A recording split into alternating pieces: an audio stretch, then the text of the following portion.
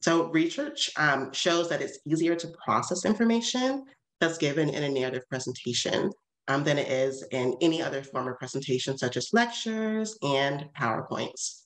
And it's because narratives are so close to the basics of human communication. We retain details much easier from a good story that's rich in detail.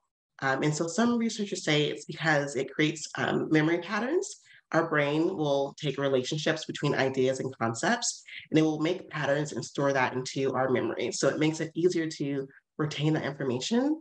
But also, we place ourselves in those stories. It resonates with us, right? And we live vicariously through that story.